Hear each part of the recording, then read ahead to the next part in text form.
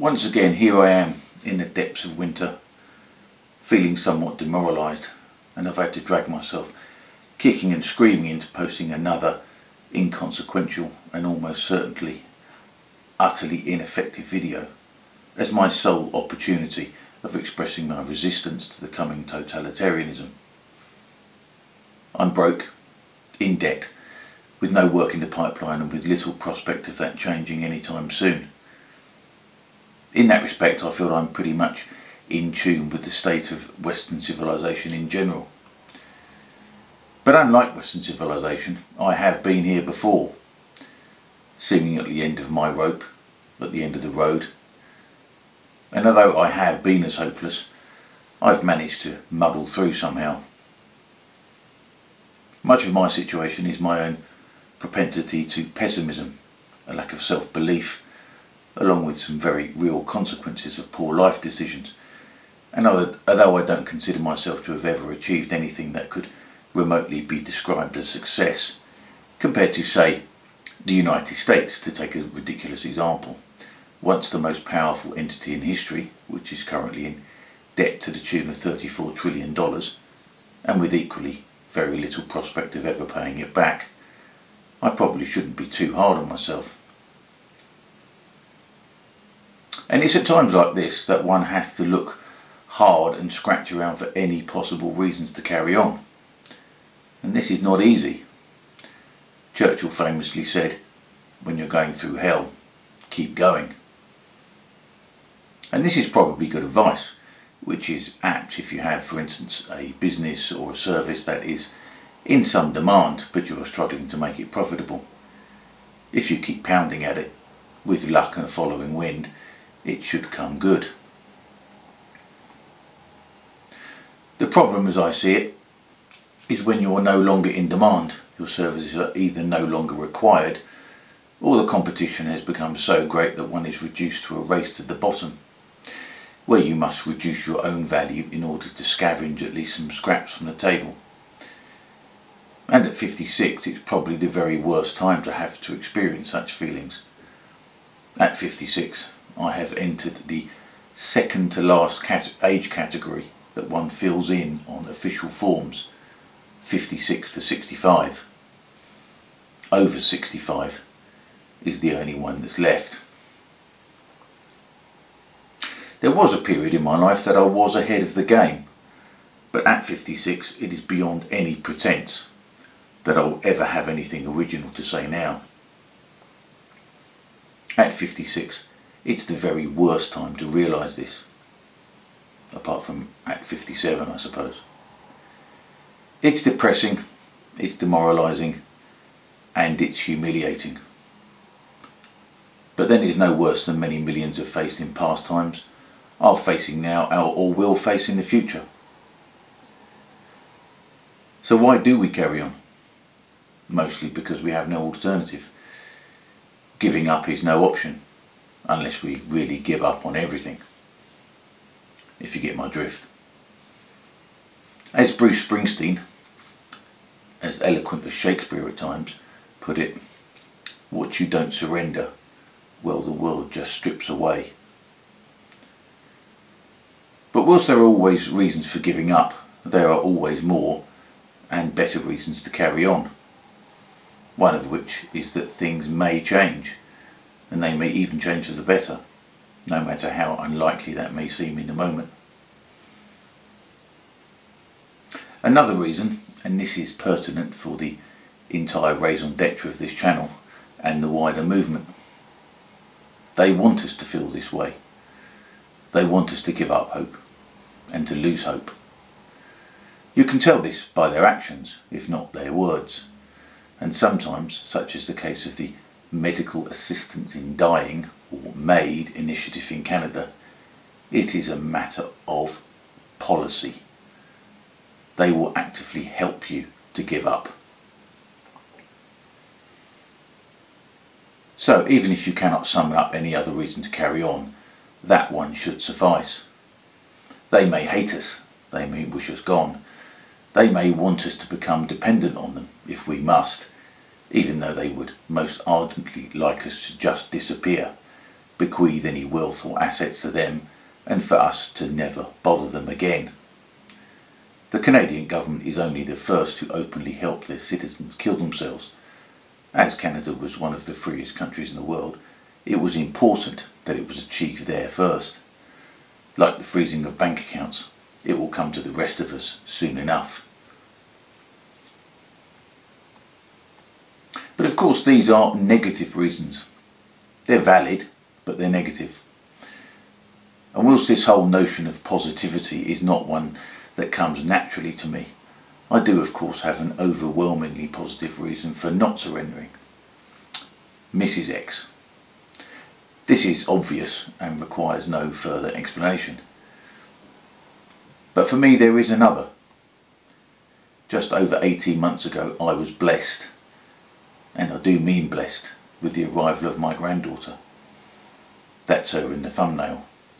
Sadly for you, and for obvious reasons, I've had to disguise her beautiful face, but you can still clearly see the grinning idiot in whose arms she's in.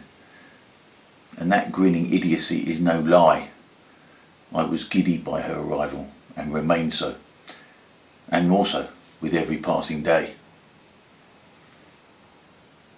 Now I like to be somewhat vague about my personal life, and I don't want to get over emotional, but this is relevant.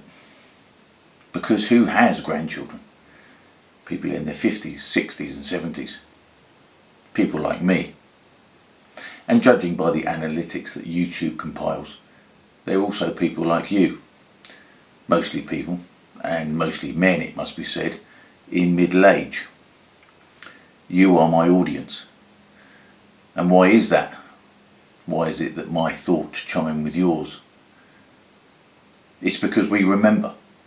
We remember what this country used to be like, how it used to work. Whilst it's never been perfect, we remember how it basically functioned, how it was basically fair, and how it was basically good.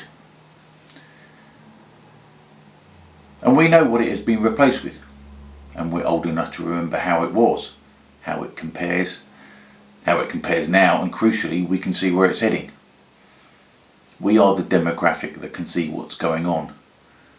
Not because we are cleverer than those younger than us, but because we can compare. And that makes us angry. Of course, as has been pointed out to me by a younger bloke, it wasn't the younger generation that has allowed things to get so bad. And if you're anything like me, that makes us angrier. I've been trying to alert people for some time, but even I was late to the party. I should have started earlier, and I should have adhered to some basic principles. I should have made more of a nuisance of myself to others when I witnessed them selling themselves, their children and their principles down the river for a little temporary comfort. But it's tempting to surrender to those feelings of decrepitude, which may or may not be real depending on your level of fitness, enthusiasm or even frankly money. But grandchildren arrive with a message, and it's one we mostly but implicitly acknowledge. We don't often articulate it, but we absorb it nonetheless. So what is this message? The message is quite simply, you're not done yet, mate. You're not finished. Don't think about putting your feet up. There is work to be done. You have help to give. You have things to teach. You have a perspective to offer. Despite what our youth-obsessed society says, you are needed. You are required to show up. Perhaps only as support, but to show up nonetheless. This is more obvious to grandmothers, I suppose, as they guide the new mothers, and their experience is all the more necessary to counteract the contemporary psychobabble. The latest trans lunacy folds like paper in the face of the solid common sense of the average grandmother. It is self-evident. For us granddads, it's not so explicit, but it's there. We're only pushed out relative to grandmothers. in the same way as we were pushed out as fathers, if you can call it that, by the mothers. That was the way of things then, as it is now. Now, I appreciate that this has not been my most positive of my posts. As you know, positivity is not my forte. But even my pessimism has limits. It's like being backed into a corner.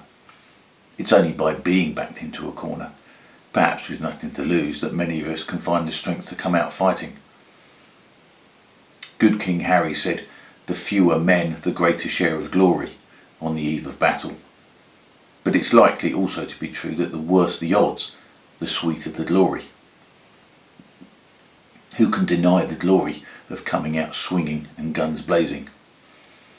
And how sweet would it be if the turnkey totalitarians were defeated by a load of has-beens and perhaps even never-weres? At the risk of further ridicule, I would like to reiterate my call to arms for a group, a posse, even a militia of men. This will be my third time of asking, and although I understand that many are still not ready to take a stand that comes with some risk, I feel that that time is coming.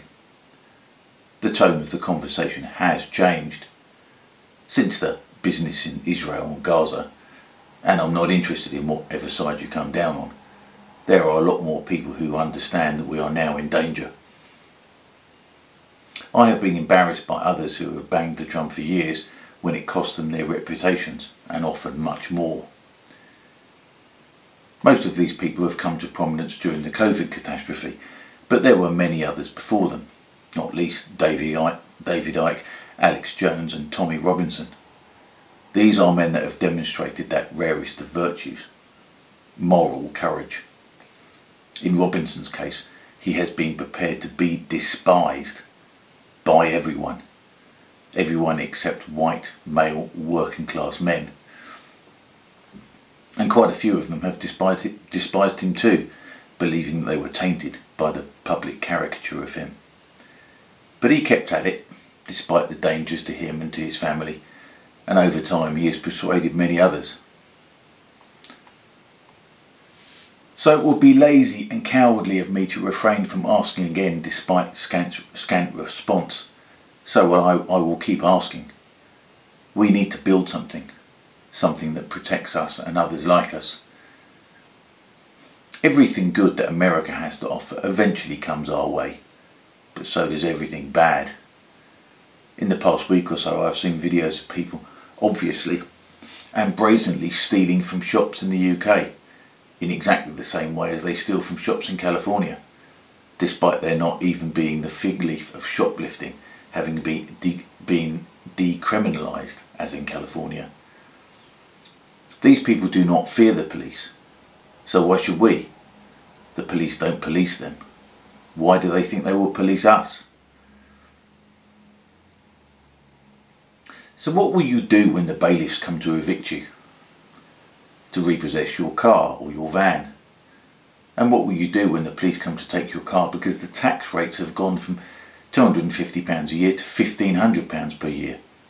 Or when you cannot longer get an insurance and therefore cannot tax your car? What will you do then when you are stopped at night for having an untaxed, uninsured car that was taxed and insured the previous year, and the only thing that has changed are the regulations? What will you do when paper mile comes in that makes it financially impossible for you to even drive to work, and so you don't pay the fines? What will you do then? Argue with the police at the side of the road or the scumbag bailiffs on your own? Or will you argue with them when there are 100 comrades that have appeared from nowhere backing you up? The only way out of this is for us to come together and protect each other. Our society is disintegrating before our very eyes. The police will not protect us from obvious threats, but they absolutely will target each and every one of us when we are isolated and alone. The Hamas mobs have proved that.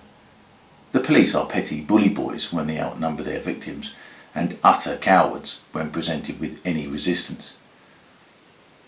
And they bully us because they think we are weak. They don't think the Hamas mobs are weak. They police us because we respect the law. And they don't police them because they don't. In a perverse truth, the British police really do police with consent. If you consent to be arrested, they will arrest you. If you don't consent, well, they won't. The rule of law does not exist any longer in the United Kingdom. Only a fool believes otherwise. So come on, you gammons. Come on, you ageing, balding blokes with bad backs, beer bellies and hair coming out of your ears. Let them try to evict you or cut off your gas, or tell you a wood burner is illegal if they can't get in the house. Talk to those others that are of a like mind, and even those who you are unsure about. We do not have the luxury of trying to avoid ridicule. Are we to sell our grandchildren into technocratic slavery or Sharia rape because we are afraid of being labelled a conspiracy theorist or a racist? We should welcome those labels and wear them as badges of honour, as I found with refusing to wear a face nappy during the COVID insanity. Once you make the decision, you are liberated from the fear. Nobody is coming to save us. We have to save ourselves. This is the way.